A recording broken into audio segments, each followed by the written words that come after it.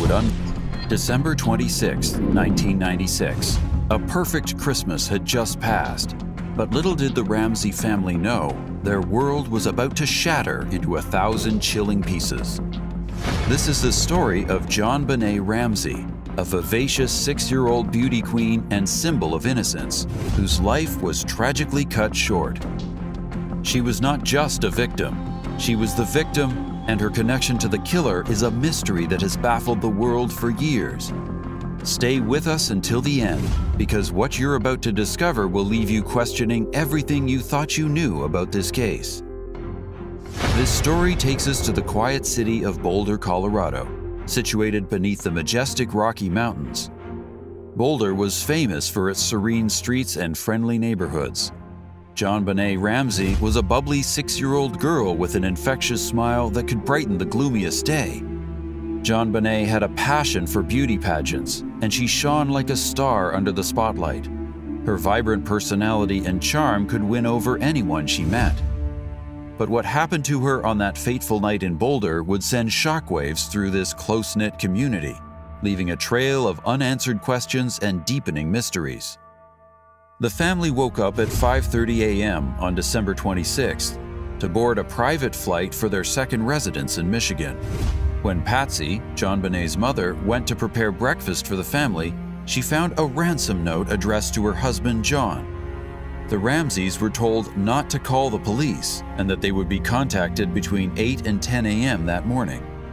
But Patsy still called Kimberly Archuleta, the 911 dispatcher, at 5:52 in the morning. After gathering the crime's specifics, Archuleta sent police to the family's 15th Street home, where they resided with their son Burke, age 9, and JonBenét. The police arrived at the Ramsey house, but because it was Christmas and the more senior policemen were at home, the case was attended by less experienced cops. The Ramseys contacted their friends, the Whites, in the interim to ask for assistance in finding their daughter. They came soon after the cops and were given access to the residence. At around 7:30 a.m., John left the living room to secure the ransom amount for the kidnappers. In order to prevent further contamination, the police locked down JonBenét's bedroom at 10 a.m. Around the same time, the FBI showed up to wiretap the Ramseys' phone.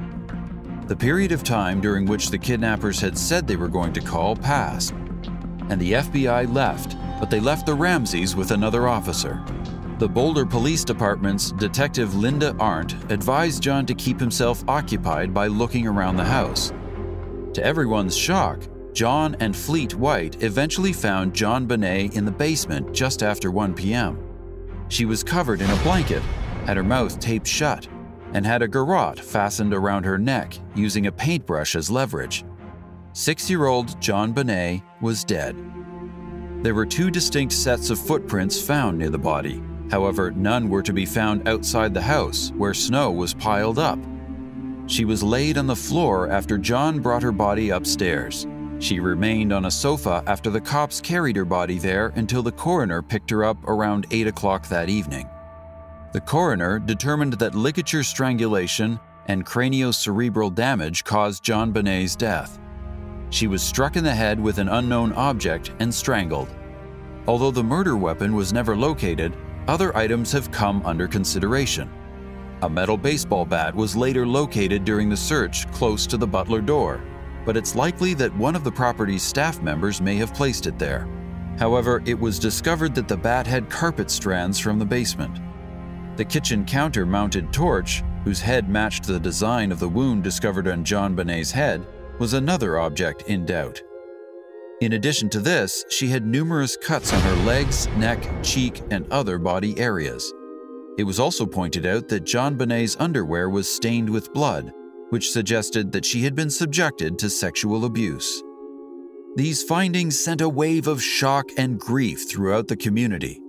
The gruesome discovery marked the beginning of a complex and highly publicized investigation that would unfold over the coming weeks and years. As the investigation began, the Boulder Police Department focused their attention on the Ramseys family, including JonBenét's parents and her older brother. Suspicion arose due to factors such as the ransom note found in the house. The note was bizarrely lengthy, and written on a notepad from the Ramseys' home. It demanded $118,000 for JonBenét's safe return, an amount that coincidentally matched John Ramsey's work bonus. Jim Fitzgerald, a forensic linguist who examined the note and developed a profile of the author, brought attention to some intriguing features. Despite being authored by a small foreign faction, the letter had excellent writing. Because several challenging words were correctly spelt, he deduced that the author was English-speaking. Because the note lacked any slang, he also assumed that the author was older than 30. Additionally, he concluded that the author was a woman. He cited phrases like, "when you get home," and "do not particularly like you," as two examples of 6 instances of maternalistic language in the note. And coincidentally, the Christmas newsletter from Ramsey utilized a lot of similar words. These findings hinted towards the idea that this ransom note was a fake. Another interesting detail was that simple words like possession were misspelled while other difficult words were correctly spelled. This further emphasizes the idea of a fake. The discovery of DNA evidence at the crime scene added complexity to the case. DNA samples did not match any members of the Ramsey family, leading investigators to consider the possibility of an intruder. The intruder theory gained traction, suggesting that an unknown assailant had entered the Ramsey home, committed the murder, and fled undetected. Despite this theory, skepticism persisted.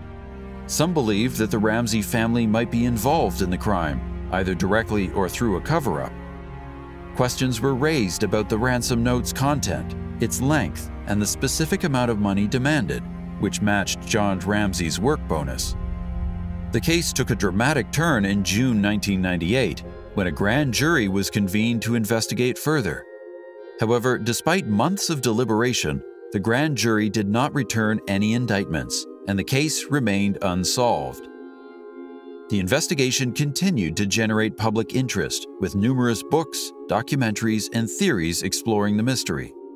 Ultimately, in July 2008, District Attorney Mary Lacey officially cleared the Ramsey family of any involvement in JonBenét's death, citing newly discovered DNA evidence that did not match any family members. Another suspect was Bill McReynolds, whose wife Janet McReynolds had written a play titled Hey Ruby, which was being performed at a local theater around the time of JonBenét Ramsey's murder. This play featured a storyline involving child abuse and a violent death. Since there was a faint similarity, some investigators briefly considered whether there might be an actual connection between the themes of the play and the murder of JonBenét Ramsey. Ultimately, neither Bill nor Janet McReynolds were implicated in JonBenét Ramsey's murder, and the investigation moved in other directions. Gary Oliva, a convicted sex offender, gained notoriety in the early 2000s when he claimed responsibility for JonBenét Ramsey's murder in letters he composed while in prison. Oliva had a history of criminal activity, and his confessions were marked by disturbing fantasies and expressions of guilt. Despite his shocking claims, Oliva's confessions lacked any credible evidence to support their authenticity. Investigators regarded his statements with skepticism, as it became evident that he did not possess direct knowledge of the crime. John Mark Carr, a former schoolteacher, also thrust himself into the spotlight of this case in August 2006 with a sensational confession. He claimed responsibility for the murder, providing graphic and chilling details about the crime. His bizarre behavior and claims captivated media attention worldwide, turning him into a prominent figure in the case. However, his credibility quickly eroded as investigators discovered stark inconsistencies between his confession and established facts. DNA evidence conclusively ruled him out as a suspect, and the true reasons behind his false confession remained a mystery. You must have noticed that DNA samples played a crucial part in this case. However, these samples have a questionable reliability. On the morning of JonBenét's disappearance, relatively new policemen from the force arrived at the residence. When the Whites showed up to assist with the search, they were allowed into the house without delay, disregarding the contamination of the scene after the officers had spent 4 hours sealing off JonBenét's bedroom.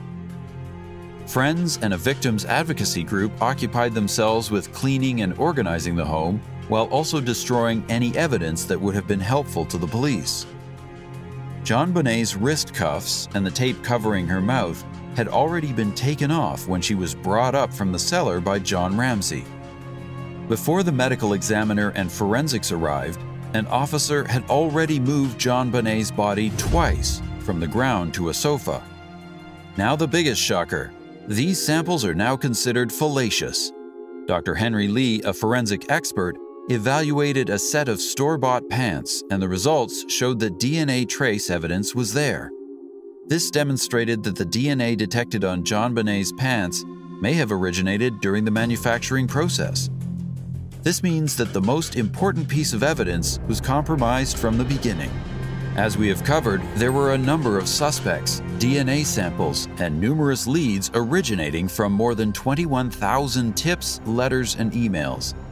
According to authorities, police have traveled to 19 states to interview or speak with more than 1,000 individuals. Yet, as of the present day, JonBenét Ramsey's murder remains unsolved, making it one of the most enduring mysteries in American criminal history.